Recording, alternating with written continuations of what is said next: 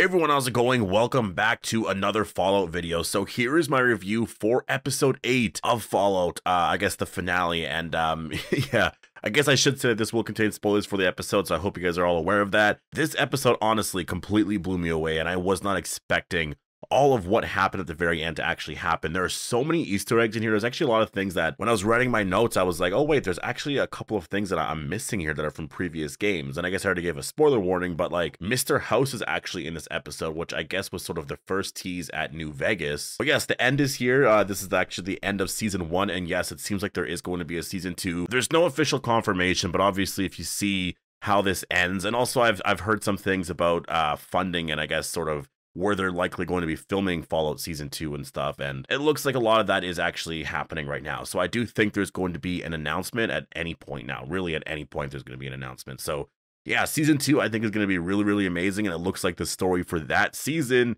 is going to be New Vegas. So I'm actually going to replay that game. I just got both of the games. I actually got New Vegas and Fallout 3. I'm going to replay those just to, you know, remember a lot more of the story and stuff, because it's been a very long time. I honestly don't even know if I ever really beat those games. So yeah, I'm going to go back and do all of that. I'll probably stream that on Twitch as well. But yeah, let's actually break down what actually happens in this episode here. So we first see Maximus, obviously, with the Brotherhood now, and he has Wilzig. Well, I guess it's the fake head. It's not actually Wilzig. And the Brotherhood knows this immediately and basically calls him out and is like, no, I know you're lying about the head. And it really seems like he was going to die there for a second, but I've always kind of said this. I even said it in my episode 1 review when that first happened. It seems like the Brotherhood really likes loyalty and honesty. Such a huge part to, you know, how they operate in general. And so I figured he was going to be fine because I didn't think Maximus was going to die here. And so I knew there was going to be a way to get out of this here. And it was very interesting to see how the Brotherhood just like stood behind Maximus and was like, you know, if we can do all of this, then we'll start a new Brotherhood here. And yeah, obviously just a crazy opportunity here for Maximus, right? Like it was something that he obviously always dreamed of. So yeah, really incredible moment here. Lucy does arrive to her destination. She actually arrives to the Griffith Observatory.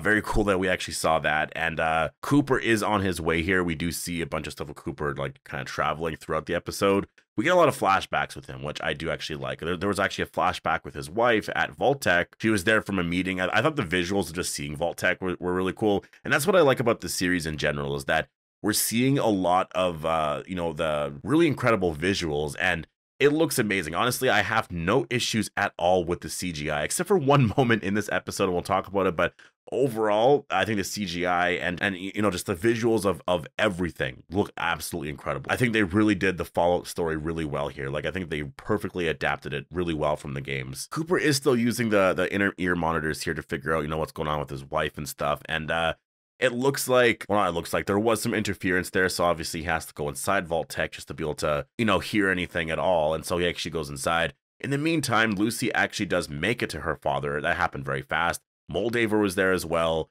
And then there was this ghoul or something that looked like a walker. That's what I wrote in my notes here, because obviously we know the reveal that was actually Lucy's mom, Rose, right? But at first I was just like, the way that, I don't want to say ghoul, but it literally looks like a zombie. Like, it's not actually a ghoul, but it just looks like a zombie. And I was just like, this literally, the sound and everything, it looks exactly like a walker. But it's at this moment here where we actually learn from Moldaver, you know, the truth about Hank. And at the same time, you know, Norman's actually, well, he finds a brain that's attached to, I guess, a Roomba or something like that. Very interesting story there with Norman, I will say. He learns a bunch of stuff about his father as well. He sort of learns it independently, learns a bunch of stuff about Betty, and there's sort of a cliffhanger there as to, like, does he freeze himself in the vault, you know, in order to survive? Because he's locked down there now, right? And so we'll see where the story goes now, but it looks like for season 2, they're going to Vegas. And so I don't know if they're going to be going back to Vault 33 right away.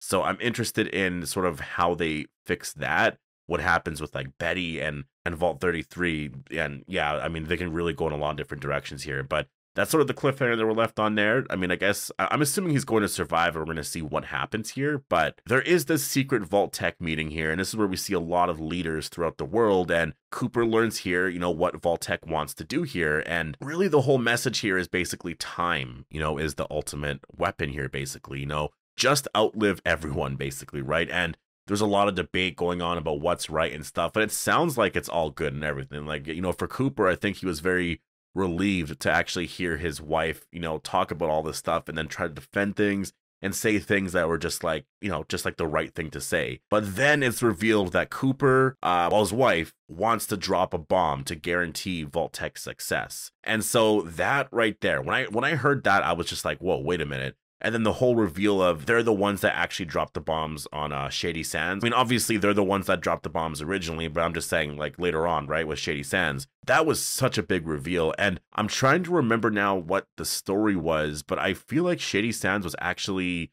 I mean, did they just kind of erase a lot of the progress that story had? Because I feel like that was something that was in the games. Maybe I'm wrong about that. Again, I have to go and replay that, but I feel like everything was actually going really well for them.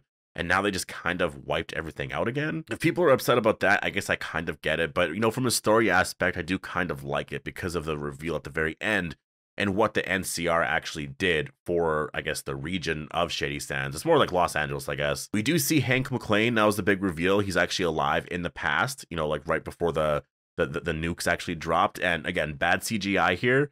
I know they wanted to like de-age him. I think they just did it too much. Honestly, they didn't really need to do that because he was frozen the entire time. Like, yes, he lived a bit, obviously, and like he was there throughout, Lucy and Norman's life, but like I think it was just too much. Like, they didn't have to do all of that. That was just a bit too much CGI there.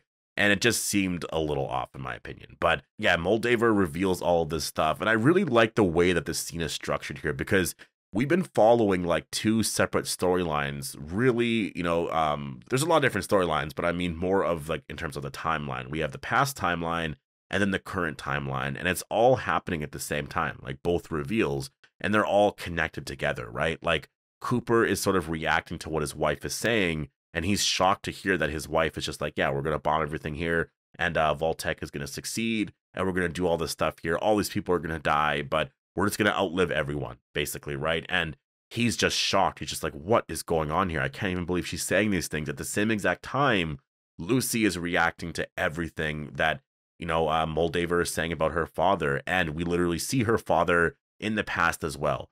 All of these connections here, Cooper and Lucy, I'm really excited to see what happens to them in season 2 because they're both like connected a lot here in this overall story. Both very important characters here in Fallout. And, yeah, that we learned what actually happened overall to Lucy's mother here. Lucy's mother actually escaped. She actually took Lucy and Norman to the surface. So they've been to the surface before, and then Hank found out, obviously took them back, and then just bombed Shady Sands, and that's what happened. And Maximus, lived in Shady Sands, and Vault-Tec really, at the end of this story here, they're made to be the big villains here and everything here. And honestly, I found myself by the end of the episode kind of on NCR's side. I kind of get what they're trying to do, right? Like the New California Republic. I kind of understand what they're trying to do here overall. The cold fusion I thought was really cool, like limitless energy.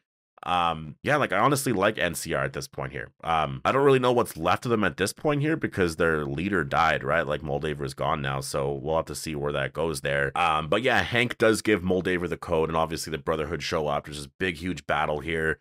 Really amazing battle sequences. I really honestly loved all of this stuff. Cooper shows up. Really amazing scenes there.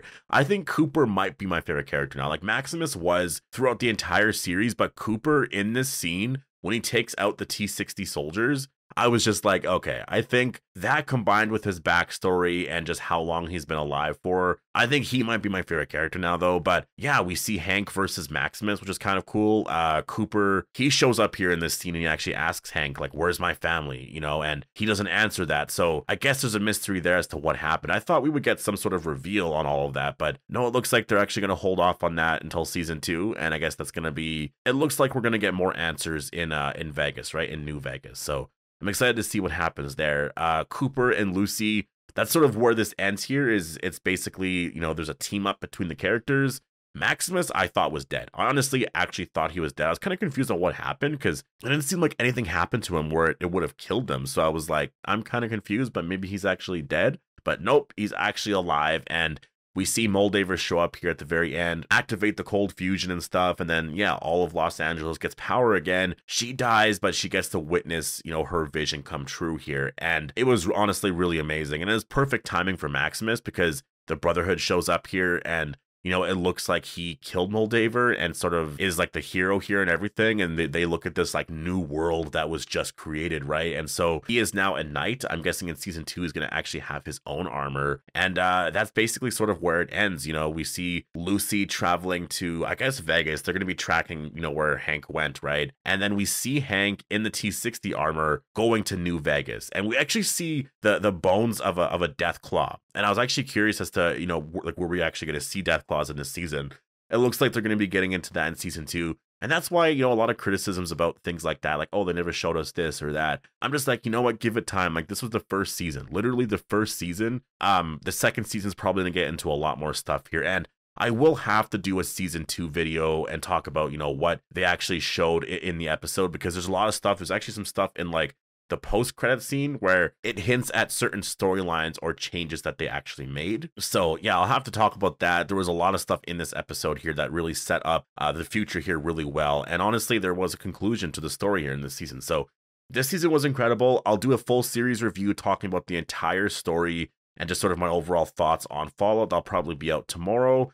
But yeah, really incredible episode. Episode 8 was honestly phenomenal. They got right into it immediately, and there was a lot to say. There was a lot to say, and I think they actually handled everything really well. Pacing was so well done, and I'm excited to play the games. Like, this is just making me want to go back and play the games. And again, I don't really remember playing Fallout 1 and 2. 3 and New Vegas, I know I've played them. I don't think I ever beat them, or like, I don't know, because that was so long ago. But Fallout 4, I know I beat that game, and then 76, I played a lot of. And so I'm going to go back and play Fallout 3, beat that game entirely. New Vegas, beat that all entirely. And yeah, you know, I'll obviously still continue to do Fallout videos here. I'm going to do a series review, a bunch of season 2 videos, and then talk about a lot of what happened at the ending here and what can change. A lot of like New Vegas stuff as well. I'll get into a lot of videos on that once I actually beat the game and everything, though, so I can really understand the story very, very well. So, you know, just so when I'm doing videos, I know what I'm talking about, kind of thing. So yeah, just really incredible series here. You know, when I look at this series, or this first season anyways, it did its job, right? Like, I